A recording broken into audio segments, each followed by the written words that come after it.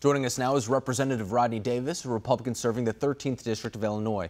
Congressman, a lot of your colleagues right now are calling for accountability both on China and the World Health Organization. I want to start with the latter. Some are saying that the United States should cut funding to the World Health Organization, some even asking for a congressional inquiry. Where do you stand on those calls? Well, I certainly think we need to look into what the World Health Organization has done. But I agree with Secretary Pompeo. The time is not now for that. The time is after we defeat this virus, and we can Monday morning quarterback when it's all over. And so when it comes to the immediate, what should the U.S. be doing? We know that those $1,200 checks are going to begin going out this week. We know that the White House has been talking to other governors who are talking about reopening the economy, specifically on the West Coast. We've heard that that may be the first one to happen. What should the focus and the priorities of the administration be at this point? Well, the focus has been and should be it's the small mom and pop shops. Look, I'm sitting in my nephew's bar right now that is closed because it's deemed non-essential by the governor of Illinois. It's an empty facility that's normally packed during the springtime. These are the small businesses that have been getting the assistance from us in Congress and from President Trump and his administration.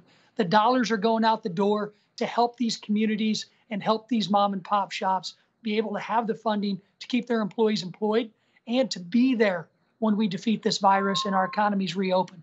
And that was a big part of that stimulus package, too, is to try to hope that people are left on those payrolls, for starters, that people don't have to go on unemployment, but also that there's some cash on hand and personnel for those businesses, such as the one you're at right now, to once again hit the ground running once the economy does open again. So there's no lull in that in-between period. Is that the focus of what Congress should be doing as well? Is that the guide of what they should be going, is looking not only to the immediate, as we're talking about opening up those places as well, but also the long term? Because I don't think not only lawmakers, but the American people want to deal with a new stimulus bill every couple of weeks until things get back to normal. So is it really the emphasis on opening the economy right now for those businesses? Absolutely it is. And it's this bridge funding that we were able to approve through our Paycheck Protection Program, something that's been implemented in less than 2 weeks. These are the opportunities here that I think we as Congress have to look at if we're going to do anything.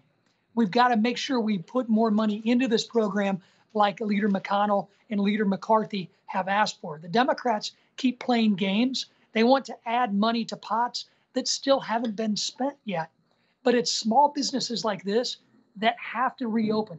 And when they do, we can get back to that historic economic growth, that historic low unemployment that the Trump administration working with us has given this country. Remember, just a few short weeks ago, we had an economy and an unemployment number that all of us who've ever run for Congress promised the American people we would get to. We can get back there. We just have to continue to focus on the issues at hand, like opening businesses like this back up. And a lot of people are hoping, too, that because this was coming at the hands of the government, that once they turn it back on, it should take off a little bit quicker than, for example, the 2008 recession, where it was a cyclical type of business practice type of stuff that resulted in the economy taking a downturn, whereas this was the government asking people to stay home, which is a little bit different. So hopefully that should provide some optimism. But looking at this whole situation in general, some other problems have arisen, or at least concerns, one being the pharmaceutical line to China, the U.S. dependent on China for medical manufacturing. Are there other things that we should be taking out of this where it's a lesson learned that we can improve on moving forward? Yeah, when this is over, we got to get the experts together. Experts in supply chain management, experts in the pharmaceutical industry and the manufacturing industry when it comes to personal protective equipment. We've learned a valuable lesson, and President Trump started holding China accountable, but we never knew what this pandemic would do. We dodged a bullet in this country with H1N1, with SARS, and with Ebola. Now we know that we have to have a supply chain here in the United States for vaccines, for drug development, and for personal protective equipment. And if we in Congress don't allow funding for these things to come back here, then it's on us.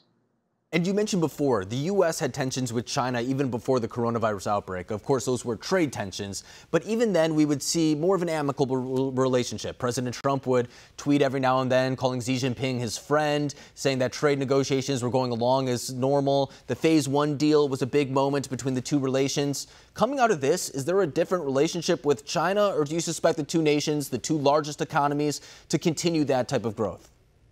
Well, I think we'll obviously have trade, and we need to have trade.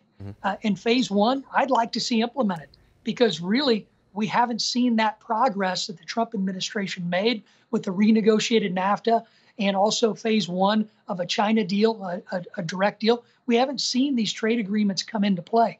Well, what will change though is the issues that we're facing right now with personal protective equipment and also drug development, vaccine development, testing development when it comes to test measures. These are the things that we will bring back from China.